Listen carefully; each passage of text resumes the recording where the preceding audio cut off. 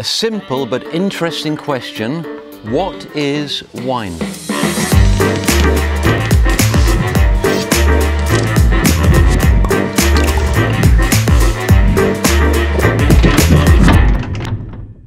Wine is a very interesting byproduct of grapes, and I'm going to go a little bit into detail of what exactly defines wine. It's pretty simple.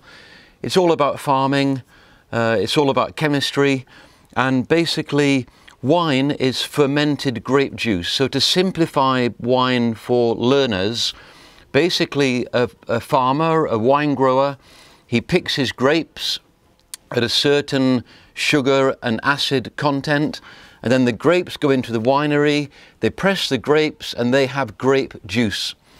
What happens then is the winemaker adds yeast, and the yeast eats up all the sugar and makes alcohol and carbon dioxide. So then, after the yeast has eaten up all the sugar and produced the carbon dioxide and the alcohol, you have a finished product that is called wine. In still wines, the carbon dioxide goes off. In wines like champagne and prosecco, the carbon dioxide stays within the wine and it keeps it fizzy. But basically you have your finished product. So you would have a white wine.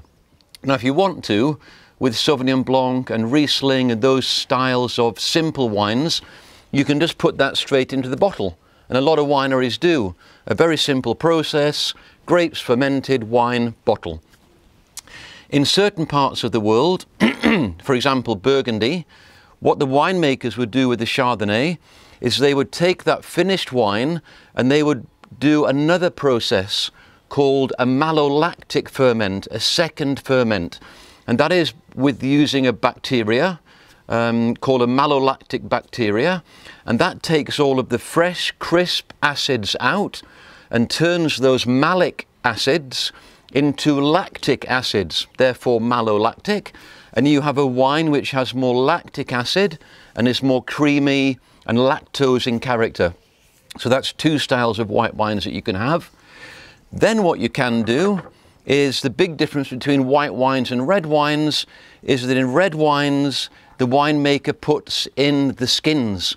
So with Malbec and with Shiraz and with Cabernet Sauvignon and Cabernet Franc and nearly all the red grape varietals, the juice is white.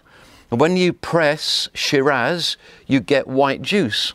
It's only when you add the skins that you get three things. You get colour.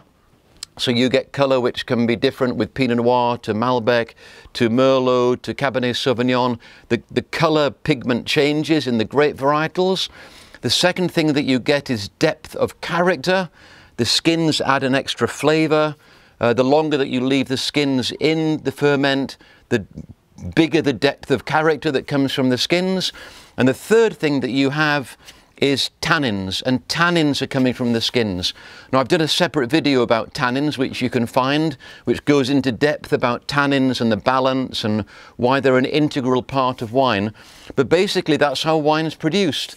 Then if you want to, with the red wine that's been fermented with the skins that goes red, you can put that into oak barrel, and that then adds secondary and tertiary characters of smoke and nuts and cinnamon and all sorts of characters. So wine is actually a very simple thing to learn about. What you've got to remember is that it's just grapes that are fermented into wine, and then the winemaker does some things to the wine to change those characters, to make the wine more smoky or fresher or buttery, etc.